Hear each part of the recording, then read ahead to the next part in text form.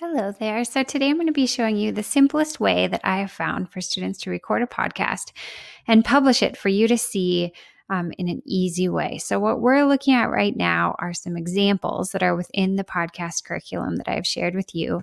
And also you have a template that allows you to have students do these same types of assignments that you're seeing here in many of the curriculum sets. So basically, you will see this spot for students to put in their cover image in your template.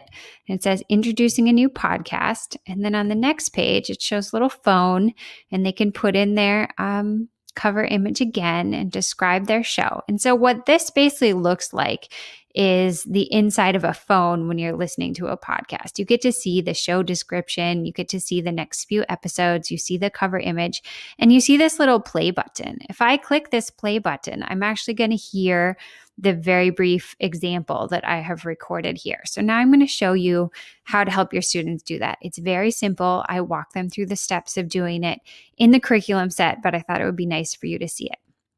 So you're going to open an online tool called Vocaroo.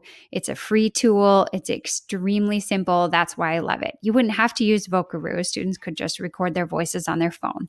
But Vocaroo makes it so easy, and it can be the same for every kid. So that's why I wanted to show it to you. You go into Vocaroo, you press this record button. Hi, this is my podcast. I am recording a short clip just as an example. Then I press the stop button.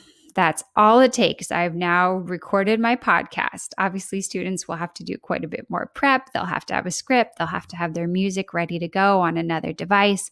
Any sound effects they want to use, they'll need to practice and sort of put it all together. It's not perfect. They could certainly use a more complicated editing tool like Garageband or Audacity, but it's really simple, and I think that makes it a good starting point.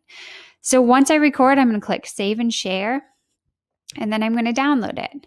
It's going to pop up here in a little bubble at the bottom of my screen, which I am going to drag to my desktop. There's my Vocaroo. Now I'm going to go back to my Google Drive, and this is what a student would do. And they would click New, and they're going to upload a file, and it's going to be that Vocaroo. They need the sound file of their podcast to be in their Google Drive so that they can link it in their final work.